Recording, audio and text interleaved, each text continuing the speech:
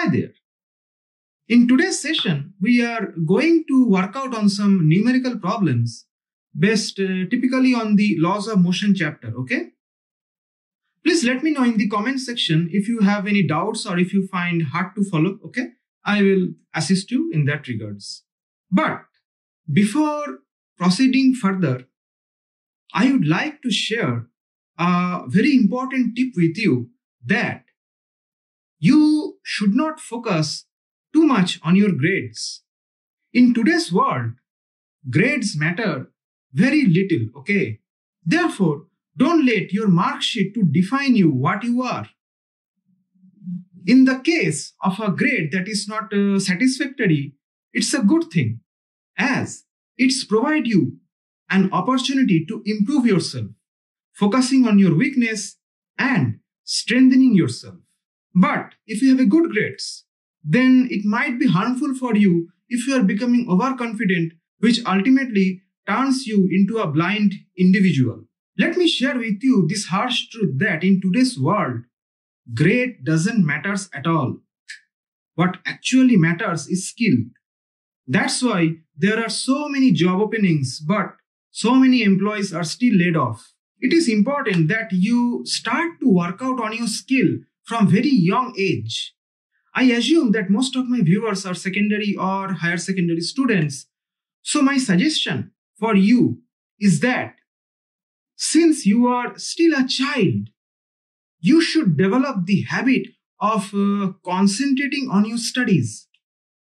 And by doing this, you will grow the habit of concentration. You should not say like this, oh, I don't like this, I don't get into this, I don't want to do this. Stop saying such things, okay? Stop giving such excuses, which ultimately proves harmful for you. For example, if you dislike math, but it is in your curriculum, then you should force yourself to learn at least whatever you have in your course. Since early childhood, you need to self-discipline yourself that you should not fail to complete your work despite your dislike some specific topic.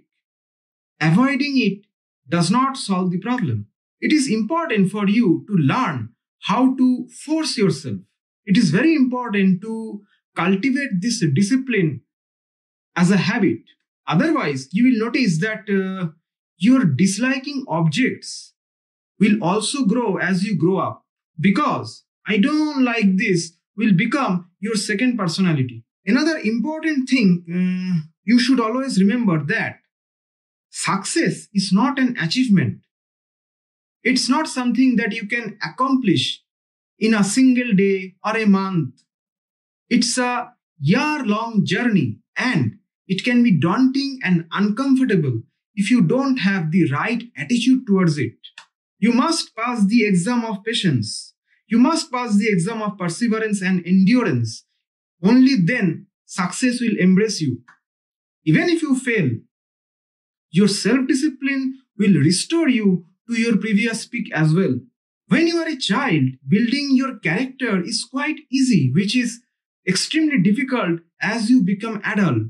It's very challenging. So start from today, or I would suggest starts from right now. Put an end to your complaining about what you don't like. Instead, force yourself to learn it, because you don't know what doors of opportunities are going to open for you in near future. Okay, I wish you all the best for your future endeavors, and let's start today's session. Given a car is traveling at 40 meters per second, the driver sees an emergency ahead and 0.5 seconds later slams on the brakes. The deceleration of the car is 4 meters per second square. The term deceleration means negative acceleration, okay?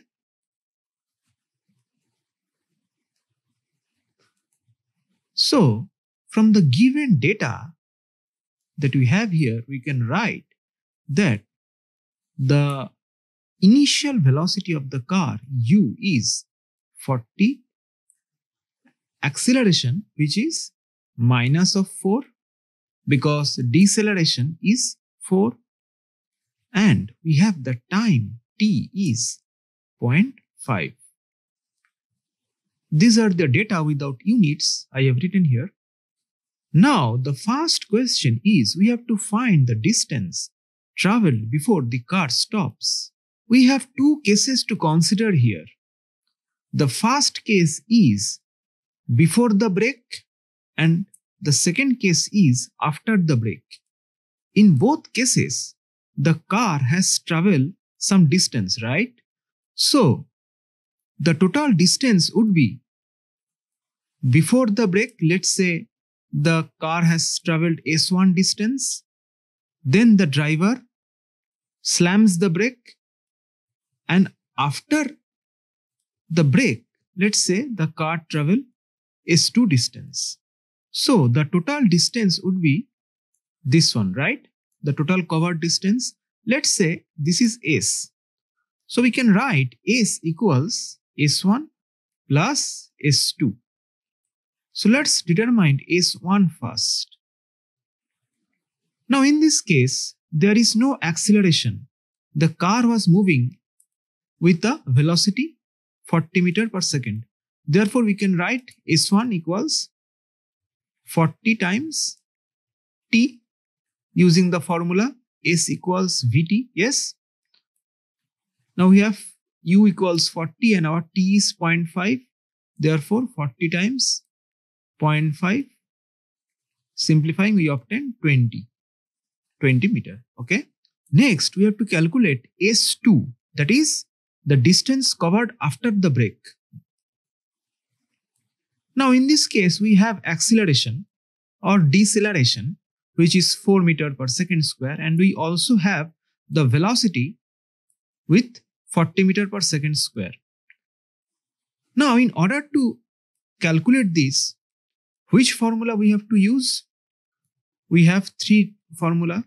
We know S equals ut plus half at square, V equals u plus at, and v square equals u square plus 2as. Now, since we do not know the t in this case, therefore we cannot use this one and this one. So the left one is this one, okay? So v square equals u square plus 2as2. Now, since the car stops, it is mentioned here, the car stops mean the final velocity will be 0. And we have our initial velocity u equals 40, therefore 40 square plus 2. We know our acceleration is minus 4 times S2. From here, we will get S2 equals 40 square by 2 times 4. 1, this is 8, this is 200.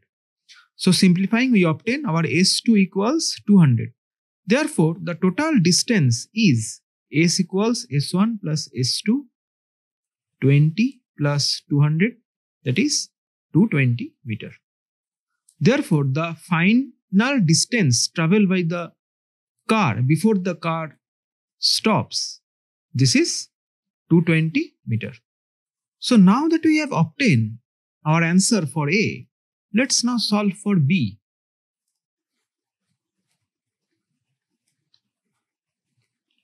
We have to calculate the stopping distance if the driver could apply the brakes instantaneously without a reaction time. So the driver took some time when he saw the emergency, right? He took 0.5 second, right? And as we have just computed in our earlier problem that in this time the car covered 20 meter. Therefore, if the driver instantaneously slams the brake, then he would have traveled this much of distance less, right? Therefore, the stopping distance would be, in this case, 200 meter. Okay. In problem C, what we have to do is, we have to calculate the difference in our answers to A and B. So this is simple. In our A, we have 220 meter, and in our B, we have 200. Therefore, it is 20 meter. Now, what is D? Assume now that the car was traveling at 30 meter per second instead. And without performing any calculation, state whether the answer to C would now be less than, equal, or to larger than before. Explain your answer. Now, in this case, if the speed decreases, that is, if U decrease, then what will happen? The distance the car needs to stop will also decrease. Yes, because the distance is directly dependent on the speed. The reason behind this is the deceleration is still constant while the speed is decreasing. In this case, only the speed is decreasing, but the deceleration is same. Nothing has been mentioned about the deceleration. Since the deceleration is remaining constant while the speed is decreased, this means that the deceleration will take less time to stop the car. Yes. Therefore, when the distance in A and B, that is in this two cases, this one and this one, if the distance is decreasing,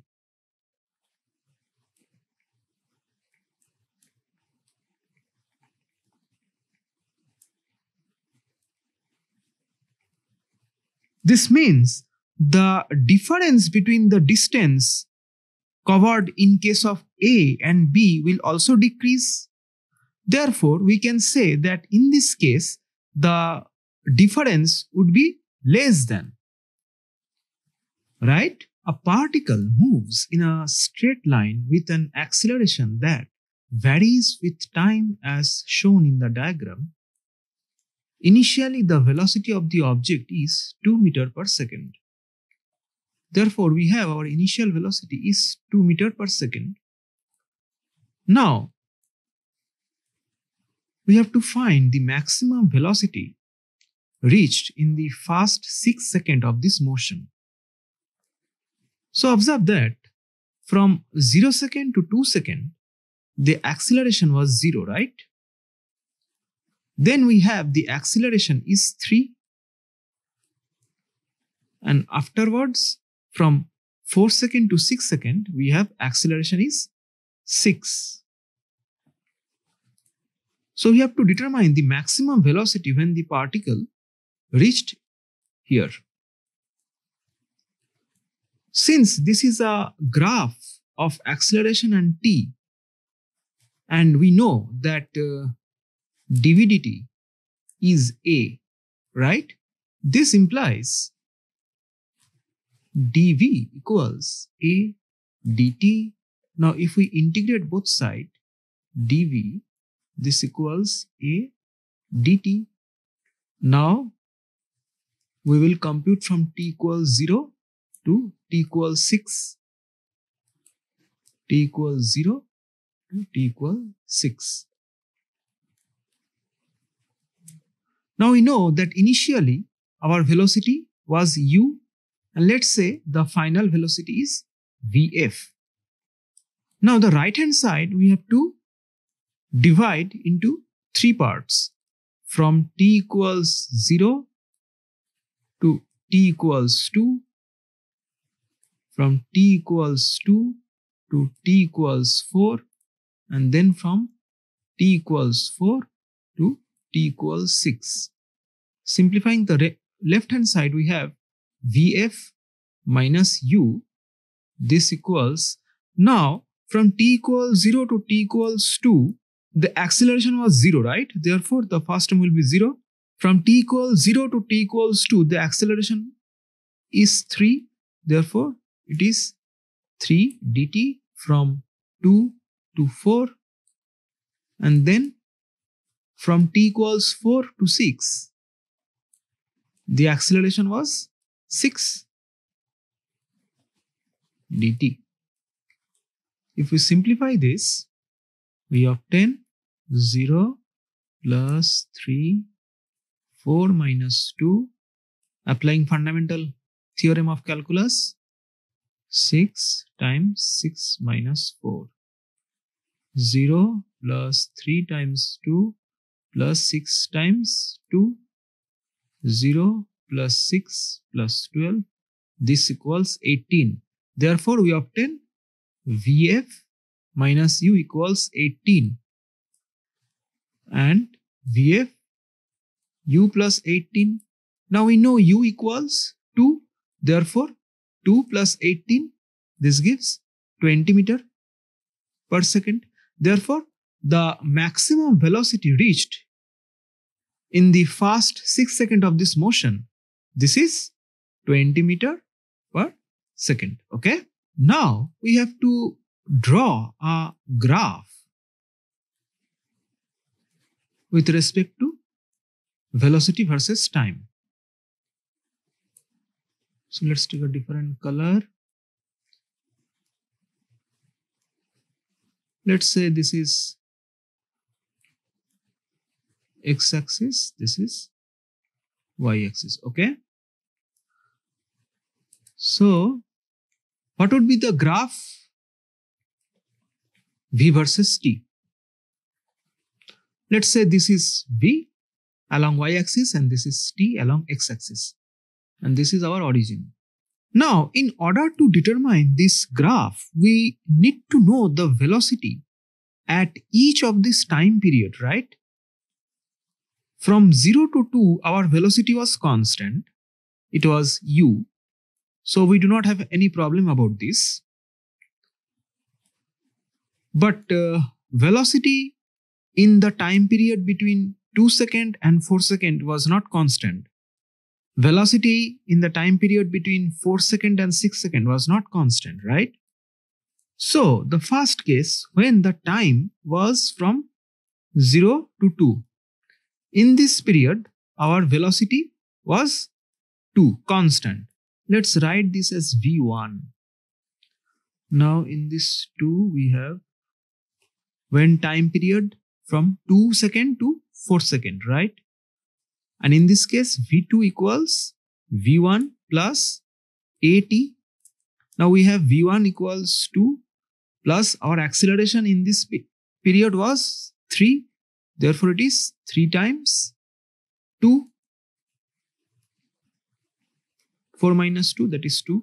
Simplifying, we obtain 2 plus 6 equals 8. And in case of time period between 4 seconds and 6 seconds, we have v3 equals v2 plus at. Our v2 is 8 and our acceleration at this period was 6. 6 times 6 minus 4, that is 2. Simplifying, we obtain 12, 8, 20. Therefore, this was the velocity at each of this time period, right? In the time period between 0 to 2, we have the constant velocity 2. In the time period between 2 to 4, we have our velocity from 2 to 8. It was the variable velocity. Velocity at this in this time period was not constant. It increases from 2 meter per second to 8 meter per second. And then from 4 second to 6 second, our velocity increases from 8 meter per second to 20 meter per second, right? So we need y-axis till 20. So let's take this as 20. Let's write this as 2.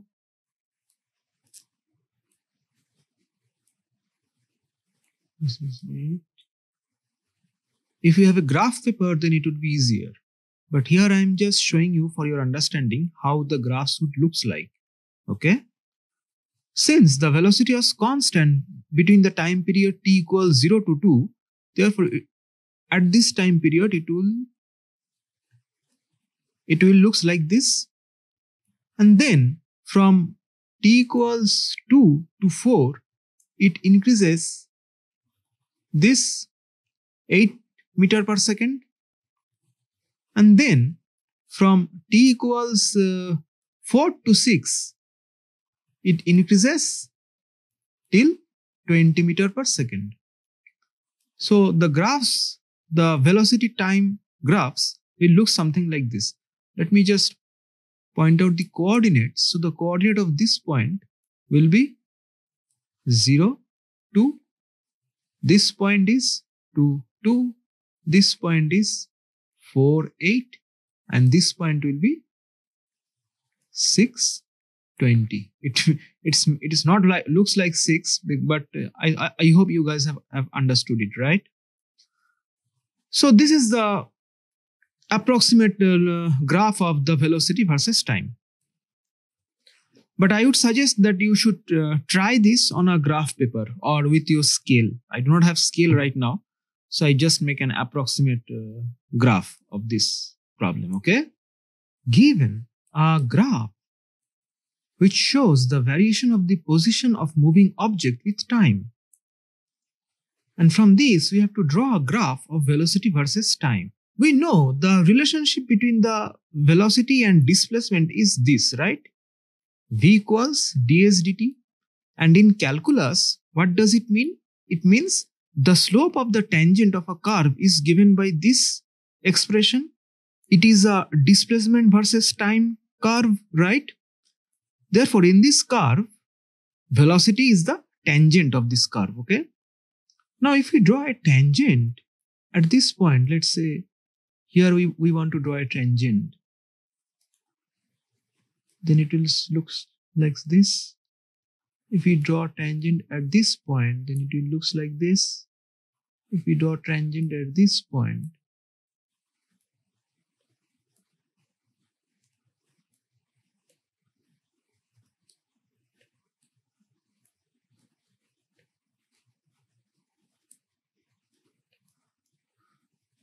now observe that the slope of the tangent, it is decreasing, right? With respect to x-axis, this slope of the tangent is decreasing. It is gradually becoming 0. It is positive, but it is decreasing, right? And in some cases, that is from here, from let's say this is point O and say this is point A. From O to A, the decreasing was very steep. It was steeply decreasing till point A. So we can say from here we can conclude that the graph will not be a linear. It will be something like curve. Yes, it starts somewhere from this. Let's say this is a velocity time graph. Our t-axis is the x-axis and v-axis is the y-axis. So it starts somewhere from here and it will looks like this. It will never be 0, but it will almost touch the x-axis. Let me just erase this. So it will something like asymptotes. Yes? Okay. So if you have any doubts in understanding this, let me know. I will make you understand in the comment section. Okay. Given a graph which shows the displacement versus time of an object which is moving in a straight line, and 4 points on this graph have been selected. So the first question is the velocity between A and B is positive, 0 or negative? Now, like earlier problems, if we draw the tangent at each point,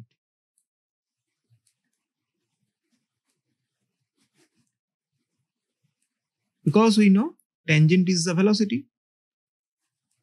Now observe that in this case, the slope is negative, right?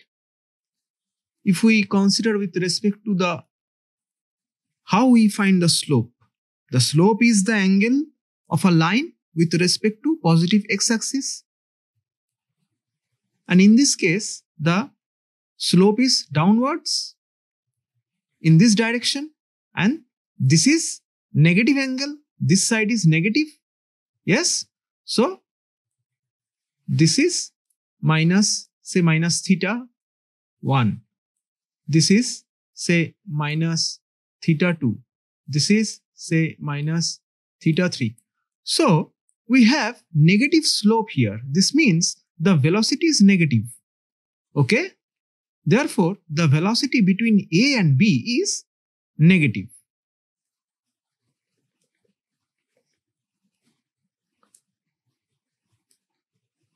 What can you say about the velocity between B and C? Now in this case, observe that the slope is constant. Yes, it is 0. Therefore, we can say the velocity between B and C is 0. Velocity is 0 because the slope is 0. Okay. Question C.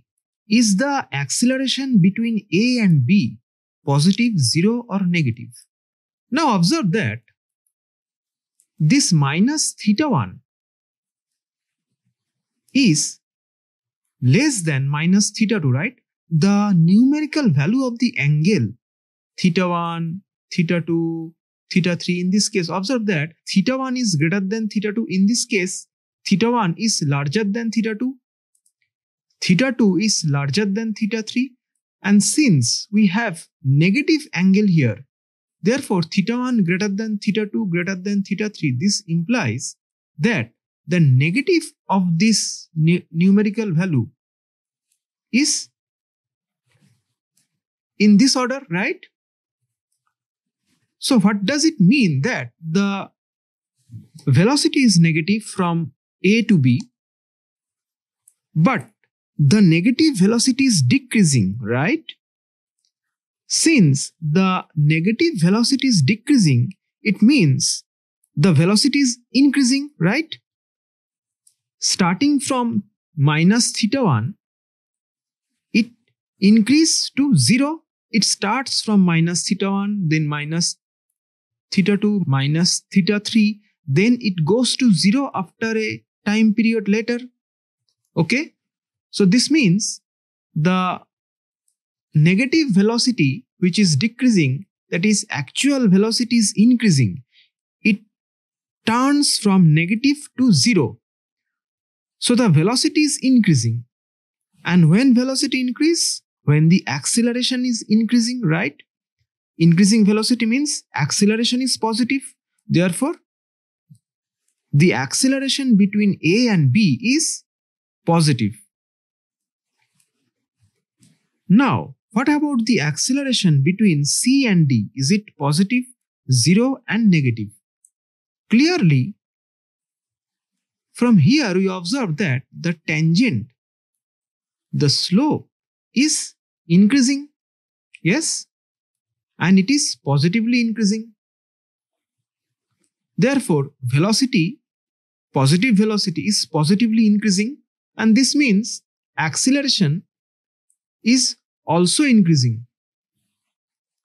Therefore, the acceleration between C and D is also positive.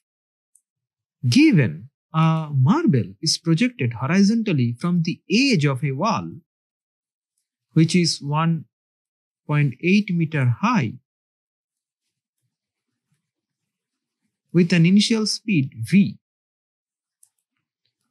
a series of flash photographs are taken of the marble and combined as shown below. The images of the marble are superimposed on a grid that shows the horizontal distance x and vertical distance y traveled by the marble. The time interval between each image is 0.1.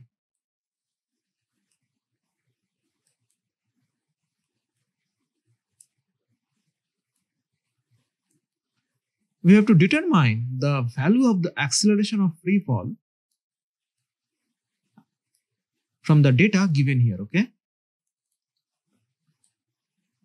So, we know t equals 0.1 and we have to determine a.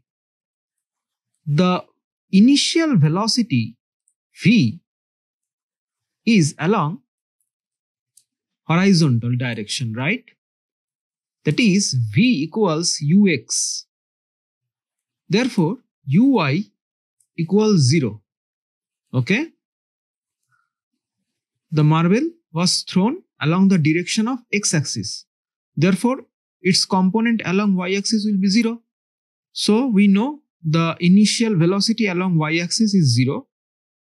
And this height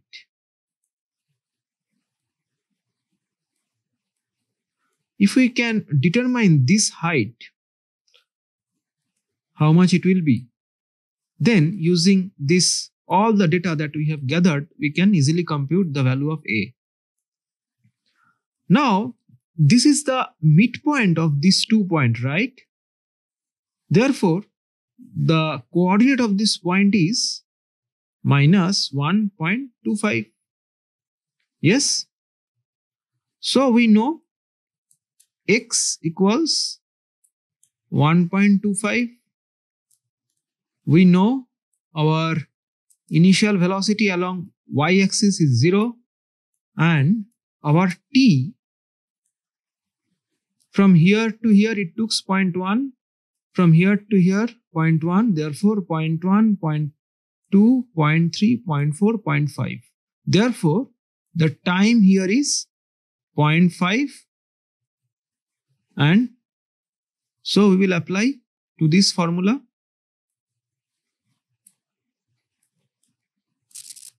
Let's say T naught half a T naught square. We know our initial velocity along y-axis is 0, half a 0.5 square and x is minus of 1.25. Simplifying, we obtain 2